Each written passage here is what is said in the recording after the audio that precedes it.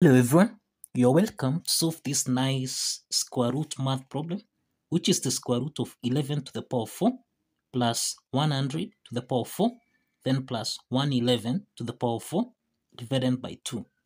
So let's provide the solution here. Now, from this square root math problem, we can let a to be equal to 11 and we can let b to be equal to 100.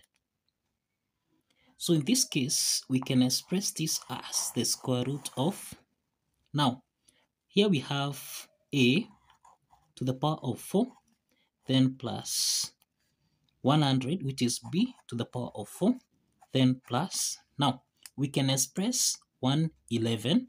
This is the same thing as a plus b raised to the power of 4. Everything here divided by 2. The next step from here, we have that a plus b raised to the power of 4. This is in the form of a plus b raised to the power of n. So now, to expand this equation here, we can use the binomial expansion such that we have a plus b raised to the power of n, starting with n equal to 2 here. Then we have 1. Here we have 1. 1 plus 1, this is 2. Then 1. When n is equal to 3, we'll have 1. 1 plus 2, this is 3. Then 2 plus 1, this is 3. And then 1. When n is equal to 4, like in our case here, then we have 1. 1 plus 3, this is 4. 3 plus 3, this is 6. 3 plus 1, this is 4. And then 1. Now these are the coefficients here. So that now, here we'll have the square root of, we have a to the power 4, then plus b to the power 4,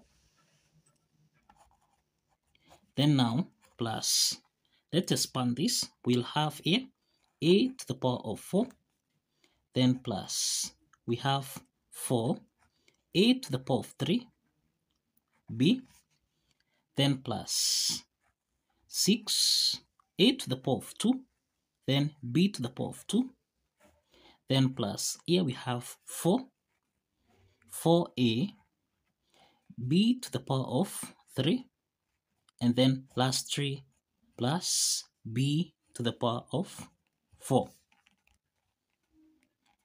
Everything here divided by 2. Now the next step is that here we have the square root of, now we have a to the power of 4 here, and we have a to the power of 4. So let's combine this so that you have 2a to the power of 4, then plus, we have b to the power of 4 here, and b to the power of 4 here. So we can combine this so that we have 2b to the power of 4. Then now, plus, here we have 6, a to the power of 2, b to the power of 2, then plus 4, a to the power of 3, b, then plus 4a, b to the power of 3, everything here divided by 2. The next step here, the next step from here, we can factor out 2. Let's factor out 2 from here, so that in the numerator part, we will have a to the power of 4 plus b to the power of 4, then plus, here we have 3, a to the power of 2, b to the power of 2, then plus, here we'll have 2, a to the power of 3, b, then plus 2a, b to the power of 3, cross the parentheses, everything here divided by 2.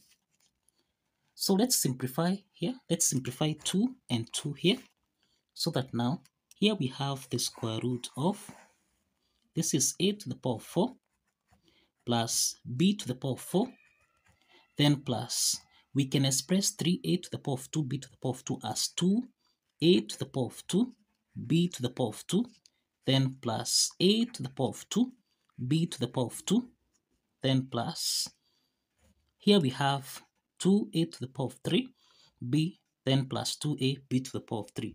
So we can factor out here, that is, we can factor out 2ab, so that now into the parentheses, here we have a to the power of 2, then plus b to the power of 2. Now the next step from here, we have that a to the power of 4 plus b to the power of 4 plus 2a to the power of 2 and b to the power of 2. This particular part here, we can express this part as a to the power of 2 plus b to the power of 2 raised to the power of 2. And this implies that here now we'll have the square root of a to the power of 2 plus b to the power of 2 raised to the power of 2, then now plus. Now we can express a to the power of 2, b to the power of 2 as ab raised to the power of 2. Then now plus, here we have 2ab into the parentheses, this is a squared plus b squared.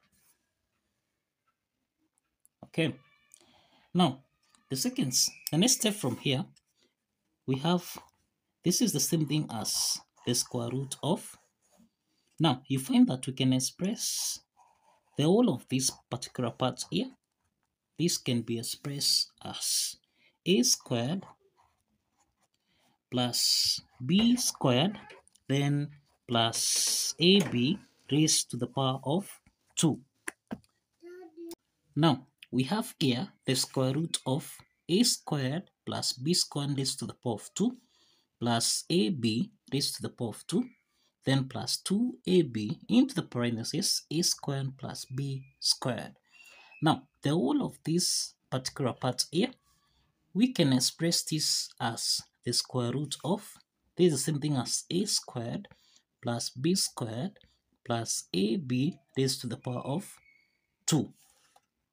Now this implies that the next step here, we can eliminate this square root sign by simplifying here, and therefore here we have a squared plus b squared, then plus ab. Now the next step is that if you recall, we are saying that let a be equal to 11 and let b be equal to 100.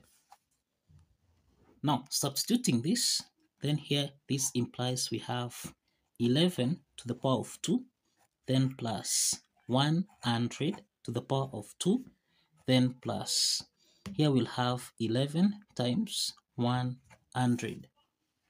So 11 squared, this is equal to 121, then plus 100 squared, this is equal to 10,000, then plus 11 times 100, this is 1100.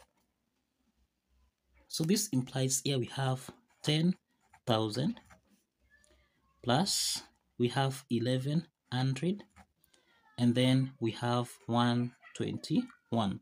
So let's sum this. So here we have, this is 1, 0 plus 2, this is 2, then 0, 1 plus 1 here, this is 2, and then we have 0 plus 1, this is 1, and then we have 1.